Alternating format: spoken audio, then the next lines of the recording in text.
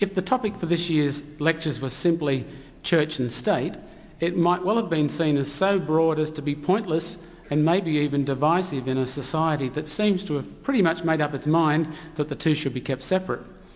But the subtitle to this series, which I hope you read, puts a slightly different slant on the topic, exploring views on the relevance of faith to politics. Those who claim no evidence and no relevance have missed centuries of history demonstrating that for many people, faith has been foundational to the values that shape their identity, their life, their priorities and their actions.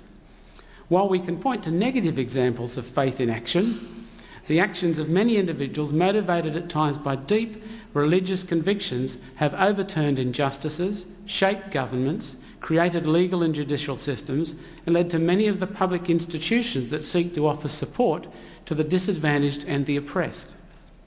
So, does faith have relevance to politics in the 21st century? This is the key question we're exploring.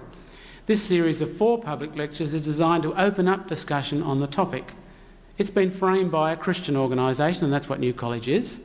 And so it's not surprising we've chosen 3 speakers giving 4 talks that have Christian faith. That's not to suggest that people who hold other faith positions might not also claim that their faith and values inform their politics.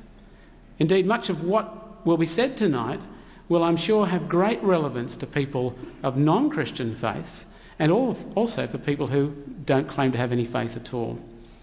It's heartening to see such large numbers tonight, not because that this is the way we measure our success, but because it suggests to me and to the other trustees that somehow we managed to come up with a topic that's of interest, and I believe we chose speakers who also are of great interest to those who are in attendance tonight.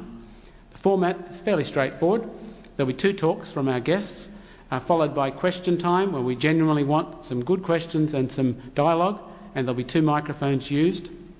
And then, hopefully about 9 o'clock, there'll be coffee and tea out in the foyer for those that want to stay around and talk a little bit more.